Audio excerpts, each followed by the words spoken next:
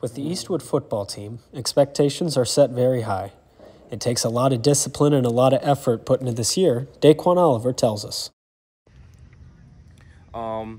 Yeah, just waking up at 6 a.m., it taught us a lot about mental toughness and dealing with adversity. Even though we're tired and we're losing sleep, we still got to get the work in early and then get out at a good time. So I'm ready to beat Elmwood, keep the log, and play my last senior year.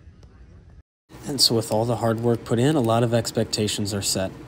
Eastwood's projected to finish near the top of the NBC this season, and knowing that, it brings a lot of responsibility. However, Eastwood also knows there will be a lot of fun and excitement throughout the year, as well as bonding together as brothers.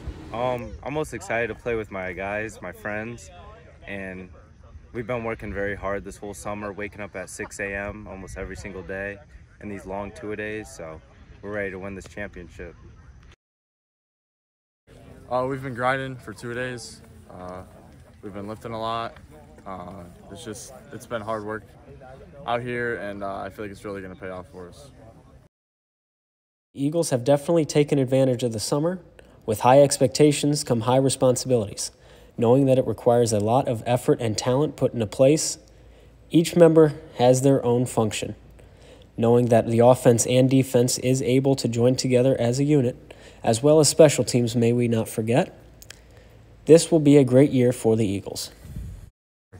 I'm just excited to play football with my friends. I'm excited to win. I feel like we've put a lot of work into the summer, and it's going to be fun to show it off to everyone watching.